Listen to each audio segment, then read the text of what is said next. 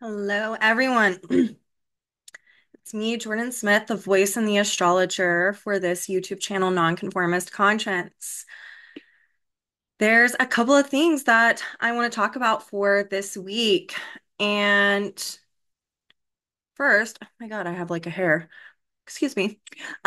First, I want to let you guys know that we are just a few days out from the EA online conference, and I would absolutely love to see more of you all's faces during that conference. If you haven't already purchased the online conference pass, it is 15 lectures with yours truly. Each lecture is 2 hours long. And so that's over 30 hours of some really inspiring lectures that are being given over different concepts and different teachings that haven't really been touched on before. So I mean, I just feel really excited and honored to be offered to teach for this conference. And also, I'm excited to learn from my fellow colleagues, friends, and astrologers, some who I know, some whom I don't know. Um, but the conference is feel like it's $249, but if you use the coupon code Jordyn, Jordyn 10, um, on their website, you can receive 10% off. And the cool thing is that this is online. It's to bring together community and astrology and to also receive amazing teachings through the lens of evolutionary astrology by some of the best world-renowned astrologers. And also, it's at a really affordable price, I feel like. I have gone to conferences in the past and they are really expensive. So I love that EA has, in true fashion with the association, there's such an emphasis on giving, sharing, and inclusion, and making this affordable, especially right now during what's going on in the world with inflation. I'm just really proud to be a part of an association that is not about self-interest, but it's more about bringing together a community and sharing these teachings in a way that's accessible to everyone.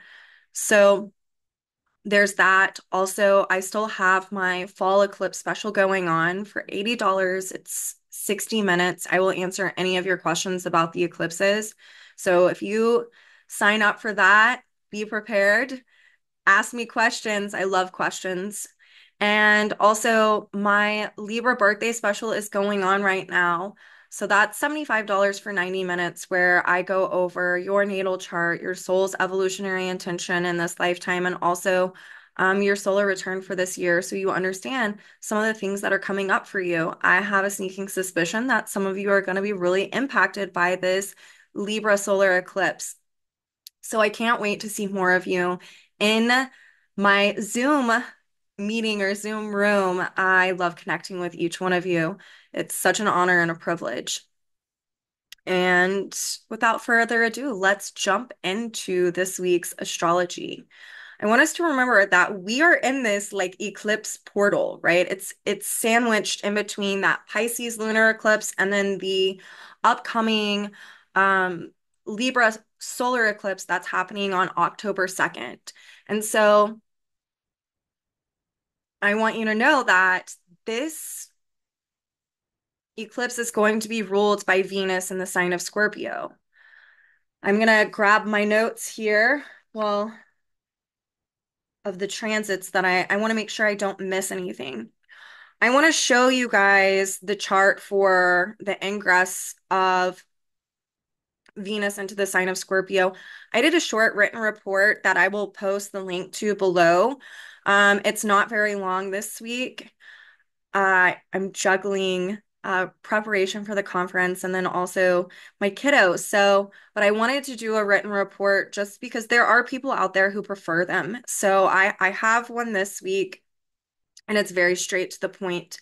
So On the 23rd, 22nd, depending on where you are at in the world, there that's whenever Venus entered the sign of Scorpio, also on the equinox. So whenever the sun entered the sign of Libra as well. Um, Venus entered the sign of Scorpio while the sun entered the sign of Libra, excuse me. So the sun is ruled by this Venus and Scorpio, but there's a couple of interesting things that I want to point out. First off, let's talk a little bit about Venus in the sign of Scorpio. In the sign of Scorpio, Venus wants us to get down to business. Like, it's like, okay, what do you need to look at within yourself, your relationship to self, your scorpionic tendencies, your emotions, your inner psychology? Also, on the flip side, what do you need to look at with your relationships with others? How do your emotional and psychological tendencies affect and have a ripple effect in your relationships with others? Scorpio is a sign that likes to confront.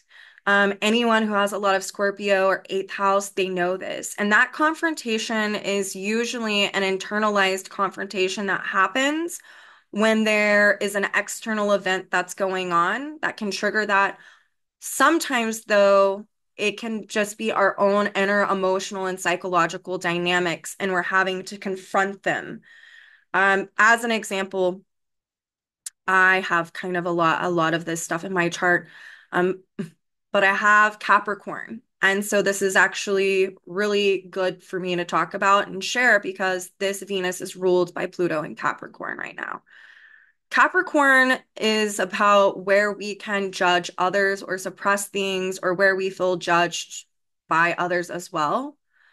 Um, and like I said, Scorpio likes to confront. So, as a little intel about myself, whenever I was younger, I would have preconceived judgments about other people. And what I would end up finding is that anytime I made a judgment about someone and I projected some type of higher moral or self-righteous kind of dynamic onto them, at some point I would find myself in that exact same situation. And what it did is it confronted me with a few things. It taught me lessons about incorrect judgment or projecting judgment and self-righteousness. This is like my early 20s. It also taught me about we don't really know what we would do in a situation unless we're in that same situation. It also taught me about how whenever you point one finger at someone, you've got four pointing back at you. And it also taught me this very scorpionic lesson of what exists in other people exists in us too. But within the sign of Scorpio, the confrontation that what it's teaching us through our confrontations is about understanding who we are, and who we absolutely cannot be. And so, what it taught me is to not judge. I cannot be someone who judges others off of some type of conditioning of a value system. We see it a lot within religions, right? People make these judgments about women who have abortions, or, um, I mean, the list goes on. I don't want to make this political, but it's like a Capricornian scorpionic thing, um, where our conditioning, whether it's cultural, social, religious, societal, we will create judgments, Capricorn, when people are in situations. And so there are people who make these judgments about women who have abortions or who do certain things with their bodies. And then guess what? Oh, Pluto Scorpio comes around and they have to be confronted with that same situation. And so it also challenges someone about their own conditioning, around their own beliefs, the ways that they structured their values or their beliefs around things.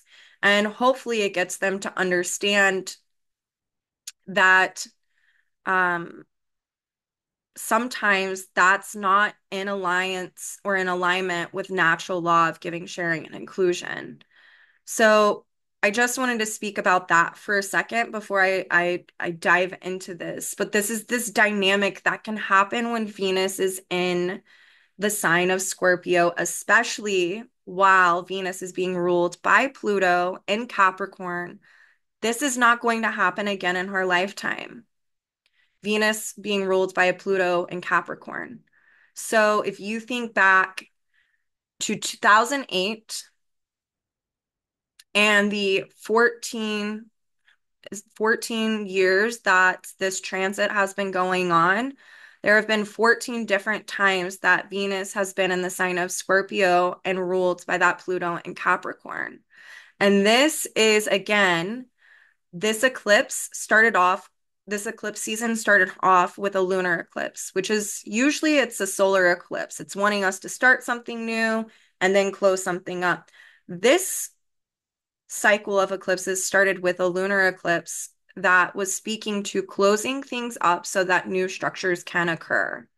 And it's the ways in which our conditioning or how we've structured our emotional, psychological dynamics has an effect on our interrelationship to self, our relationships with others. And once this solar eclipse in Libra happens, it's really saying there's a birthing of how we relate to other people is trying to take a new structure, a new form.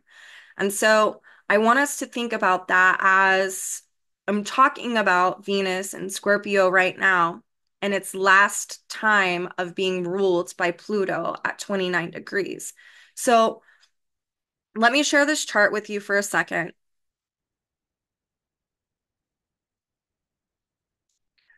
So we've got Venus in Scorpio in the third house with Libra conditioning it. And Venus is ruled by Pluto retrograde in the sixth house in Capricorn. And Venus is conjunct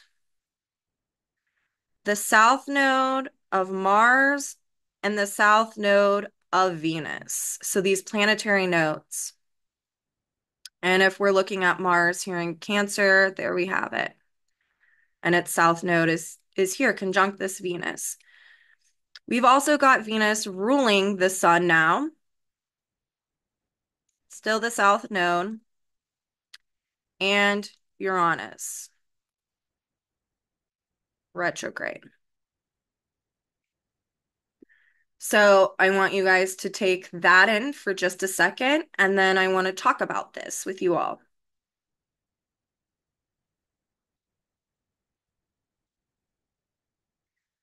So with Venus falling in the third house of this chart in the sign of Scorpio, conjunct the south node of Mars and the south node of Venus is really saying there is information, third house, that can come up regarding our past, Venus ruling the lunar south node and conjunct the south node of Mars. Mars is in the sign of Cancer and ruling the south node of Venus. There's information that can come up right now from our past and our relationships with others to take us and to force us to confront what is going on inside of us on an emotional and psychological level. To pull in Pluto and Capricorn in the sixth house, ruling that Venus, that south node of Mars, that south node of Venus as well, in order for us to metamorphose structures, Capricorn being structures, Pluto, Scorpio being a metamorphosis. So there's this need to continue to improve and to purge, sixth house, these old structures in order to have a metamorphosis occur.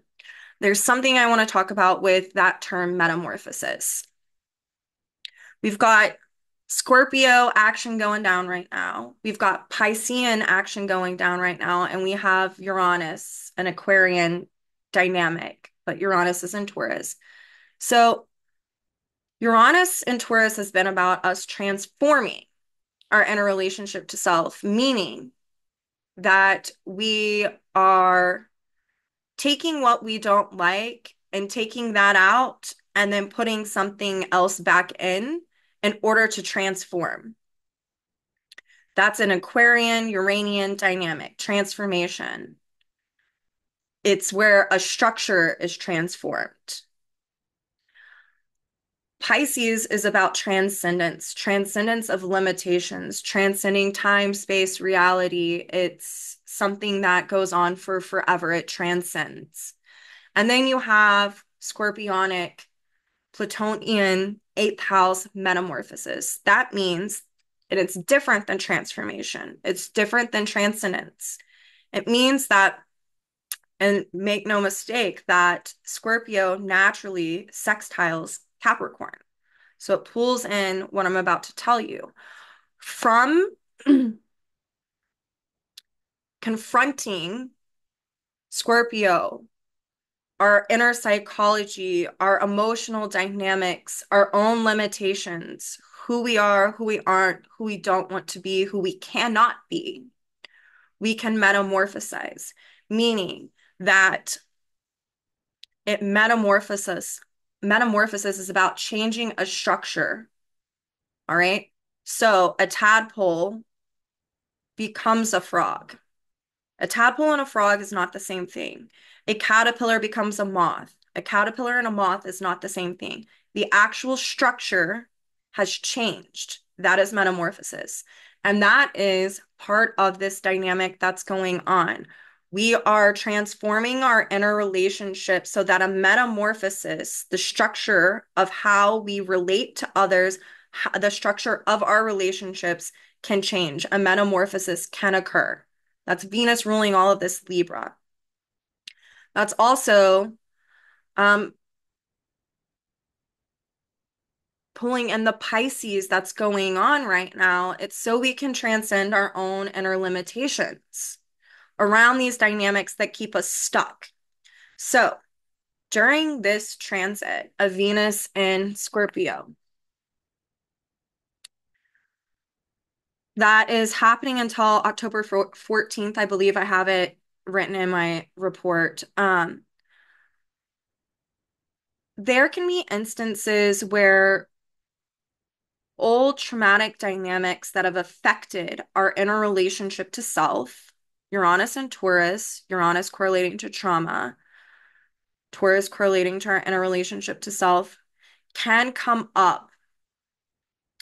So we can be confronted with how that has had an impact upon how we relate to others and how we relate to ourselves. And that is the nature of this Venus in Scorpio. And that Venus in Scorpio falls in the third house upon its ingress into the sign of Scorpio. Um, so we can have instances where we are recalling, remembering, or also reliving for some um, similar experiences of where we have had the misuse of another's power, of their resources, where we have experienced abandonment or betrayal or some type of loss. Um, it can even be loss like grief, or all of a sudden someone's not there and they once were, or even I had this job and it wasn't. There's all ways that this can show up, but ultimately, this is to give us knowledge. All right. Third house about these dynamics going on inside each single one of us right now. That way we can put this to bed. That way we can confront, like, this is not who I want to be, or this is, yeah, I feel proud of myself for how I handled this situation, or maybe not that situation. And with Pluto and Capricorn ruling this Venus, we are called to self-reflect in order to purge these old dynamics so a metamorphosis of this structuring can occur. And so it's also about looking at are we projecting the past into the present moment? Are we recycling or are we composting, Scorpio, in order for a metamorphosis to come to fruition, in order for a new structure in our lives to happen? And then Pluto is ruled by Saturn and Pisces retrograde, and it falls in the seventh house of that chart. If you want, you could go back and look at that. But it's a lot of these emotional dynamics coming up and confronting us with our emotional patterns. The south node of Mars, Mars is conjunct that Venus. Mars is in Cancer right now. It's exiting a square with the nodes. Um, and with Saturn and Pisces retrograde in that seventh house, it's wanting us to transcend old limitations around how we have done relationships with others. And that means that we have to look at ourselves first and hold ourselves accountable by confronting ourselves. And that's hard work sometimes. Lord knows I've been dealing with it for gosh, for forever, I feel like. Um, Even just recently, I had some things go on and I was like dysregulated in my nervous system. I had so much anxiety and I had to stop and pause and think about, wait a second, am I projecting my past, these feelings of where I've felt betrayed, lost, or abandoned onto a situation that's occurring right now? And I had to hold myself accountable and be vulnerable with myself and say, yeah, a little bit of that is going on, but I'm also seeing things that I don't like. And so, what this is helping us all do with Pluto and Capricorn ruling this and the whole restructuring and yada, yada, yada that I'm talking about is that it is helping us to um it gives us a chance to improve, to practice. That lunar eclipse in Pisces was like signaling this is a time to close things up by practicing what you preach, by practicing and walking your talk. And so I had to stop and reflect, Capricorn, and hold myself accountable in my own emotions, and then to make a correct call, a choice, to not repeat the past patterns of my own emotional dynamics, but to create new action with the choices that I make going forward. And that is a lot of what can be happening right now is these instances evoke something inside of us that reminds us of the past. And it's about us being in our own authority and saying, no, I'm not going to behave in that way anymore. I am not that same person. And so I need to sit here. I need to honor what's coming up because it's signaling something, but I need to practice how I'm going to move forward, how I can make a correct judgment, a new path in order to move forward and not be the same old person, to not make the same old choices, to not recycle. And so that can be coming up for so many people. So I wanted to speak to that. And then on the 25th, which is tomorrow here in the States, Mercury is in Virgo still. It will oppose Neptune. It's approaching the opposition right now. So this is really helping us understand what needs to be healed. Like, oh, what have I learned through these experiences? And how can I promote more healing for myself? It can promote a lot of clarity. It can also make us feel like, well, I think I know what this is, but now I'm not so sure. And that's okay. That is like the Neptunian properties. Here's the thing. Later on in the day, Mercury is going to trine and a disseminating trine to Pluto in Capricorn at 29 degrees. And that can give us the clarity that we need. That information, that clarity can be disseminated to us. And so it's about distilling what it is that we've taken in and having an inner gnosis in order to make correct judgments, in order to make correct choices, in order to restructure. Remembering that Mercury is trining Pluto and Capricorn for the last time that it's ever going to trine Pluto and Capricorn in this lifetime. This is happening during this eclipse sandwich, right? So again, a lot of information, a lot of insight, a lot of clarity, a lot of confusion, a lot of ahas, a lot of knowing can happen. Um, but it's about not denying reality. If there's something that you need to do, a choice that you need to make, that your intuition, your gut is telling you this is what you need to do, don't deny it. This can be where we're confronted with a choice on how to move forward. And then we get to practice. Am I that same person I was, or am I not? And then on the 26th, Mercury is going to enter the sign of Libra, ruled by Venus and Scorpio. And this helps us to practice our listening skills and how we communicate with others in our relationships. So, are we going to do lower vibration Venus and Scorpio and project all types of shit onto people from the past? Or are we going to really listen to where they're coming from, hear where they're coming from, even if it is confronting us with a wound or some type of pain or some type of prior dynamic? How are you going to move forward? How are you going to communicate? Can you be vulnerable? This is coming up for me. I have one of my girlfriends. I absolutely adore her.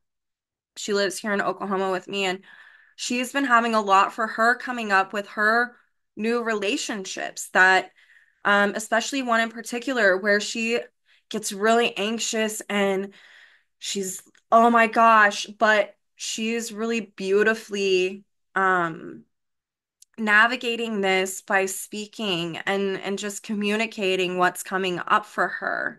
Um, and here's the thing with Mercury and Libra and all of this Libran energy going on, especially with Venus and Scorpio, it's about discernment, discerning who is a safe person that I can talk to right now, who maybe isn't the person who can hear me. And so I'm not going to go, not because I don't love them, but it's also, I'm not going to punish myself, right? Like, I'm not going to, why would I do that? Because it's also about not getting validation from other people, but maybe just expressing oneself. As humans, we all need to be validated at some point, but this Venus and Scorpio can really have us being confronted with how and why we seek validation outside of ourselves and applying the knowledge that we're learning right now.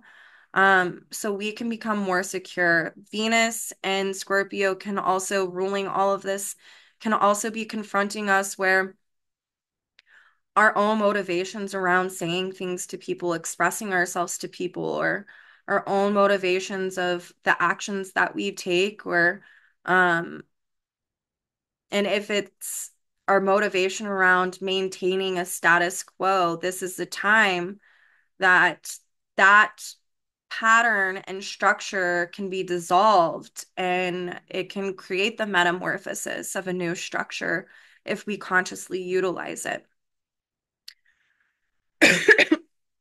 And on the 29th, we're going to have a triple conjunction of the sun, the lunar south node, and Mercury, all at the 6-degree mark of Libra, all being ruled by that Venus in Scorpio, which will be at 6 degrees as well, and in conjunct in a full phase to the North Node in Aries, ruled by Mars and Cancer. And to me, this is like putting to bed the past ways of communicating, listening to others who we share with, all of these lessons of the past coming into a culmination. And also, it's where some of us, with that Venus ruling all of that, and in Scorpio, can be confronted with power dynamics, my will versus someone else's will, Aries, and how that evokes an emotional reaction or emotional response, and the need to confront ourselves with, am I going to behave in the past, South Node, or am I going to apply the knowledge, Mercury, that I've been learning as a way to truly listen, to truly heal, and to also honor myself, to not abandon myself. That way, I can cultivate new emotional patterns. North Node, ruled by Mars in Cancer, that helps to cultivate a new structure, metamorphosis of a new structure. So it's giving us an opportunity of practice before this new moon solar eclipse happening in Libra on the 2nd. So practice, practice, practice, practice, practice. And the interesting thing at this time is that while that triple conjunction is going down, the with Mercury, the Sun, and the South Node all in Libra, the North Node of Mercury is in Virgo at 21, square to Jupiter in Gemini, ruled by that Mercury. That is in a first quarter square. So there's this need to act upon the information that we've been distilling as a way to have improvement. What is the knowledge you've taken in? How do you feel like this is going to expand your own inner awareness around dynamics? It can help us understand the natural law of unity and diversity, seeing there's this Gemini Libra dynamic if we have the willingness to hear. It also teaches us to purge old dynamics where we have expectations of, if I am authentic and I say what I need to say, then this person's going to do this. No, that doesn't always happen. A person can choose to not hear, but it's what you do with that information. How do you hold your own boundary, Libra? Libra is, people can oftentimes think that a boundary is about control. I've said this before. I'm going to say this again right now. This week can be gearing us up to really learn these lessons of the boundary lies within the one who is making it. Meaning, if I express, if I communicate with you, Mercury and Libra, something that's going on, when I take the initiative, that action, Aries, to express that, Mercury and Libra, that person can do whatever they want with it. So it teaches us a lesson in our own expectations, but it also, from that counterpoint of the feedback that we receive from that person's actions, whether they want to be defensive, they have an inability to listen to us, or on the flip side, they do and they want to hear and they, they truly can. And then there's an open dialogue. But no matter what happens, the boundary lies within the one who creates it, meaning that if that person cannot honor you, if that person is defensive, can't hear you, you're going to have to make a choice. Am I going to self-abandon or am I going to be in integrity? I might have to make a choice that says, you're not someone that I feel like can hear me. So therefore, I'm not going to communicate in this type of way with you anymore. Maybe you're realizing that there's inequality in the ways in which you communicate or hear, and there's no reciprocity. Maybe this is someone that relationship doesn't need to be maintained anymore. It needs to be purged. There's a variety of ways that this can come up over the next week or so. And so it's important to remember that. And then there's a beautiful Brene Brown quote that I'm going to share with you all since this is Mercury entering Libra season. When you are communicating with another and you are taking all that you've been learning up until this point and you're choosing to practice the ways in which you communicate, the ways in which you maintain your integrity, your sovereignty, when you're communicating, if you are dealing with someone else who can't hear, who's defensive, who projects, because that is something that happens a lot. It's a universal experience, unfortunately, right now. There is a beautiful Brene Brown quote that I love telling people, and she says, don't puff up, don't back down, stand your sacred ground. And that is a beautiful way of looking at how to maintain a healthy boundary that's not based in control. So, this is your weekly forecast, gearing up for next week's solar eclipse in the sign of Libra. I want to hear how this is going on for each and every one of you right now. I want to, um, hear your feedback or what you've been practicing on. And just remember, let's not project the past onto the present moment. There's a new way to move forward. There's a new way to communicate, a new way to listen, a new way to relate with others, a new structure is wanting to be metamorphosed right now. And so we have to do the Virgo like sixth house work and practice it because it's not going to be perfect. It takes practice. If we even think about how the brain is, every time we do something new and we practice it, it creates a new neural pathway. And so even right now, we're needing to cultivate new neural pathways in order for a restructuring of our brain, our consciousness to occur. And that's part of Saturn and Pisces. So practice, practice, practice. Don't puff up, don't back down, stand your sacred ground. Um, and I hope you all have a beautiful week. And I will be here next week. I will be posting a conversation I did with Rob Shahal and Sue Hilliard probably tomorrow. Honestly, it's one of my favorite conversations I have ever done. Um, I share my chart and I talk about how I got into astrology, and I also tell people a little bit about um, some of my backstory of, yeah, how I got into it. I have a packed eighth house, so a lot of it was um, trauma and wanting to understand myself and why I was the way that I was and wanting to be of service and wanting to help. And so I get really vulnerable in that video, and I hope that you guys enjoy it because when I speak about some of the things, um, like abuse and different kind of scorpionic dynamics, it's because I feel like people need to know that they're not alone when certain things happen to them, and it can actually birth something really special in your life. And so I will be, like I said, I'll post that tomorrow. If you want to actually get to know who I am a little bit more and my path to astrology. So I hope to see more of you I think this week I might have one or two spots, but I know next week I have a few spots, but over the next few weeks, I hope to see more of you. Um, and I will see you all later. Have a beautiful week.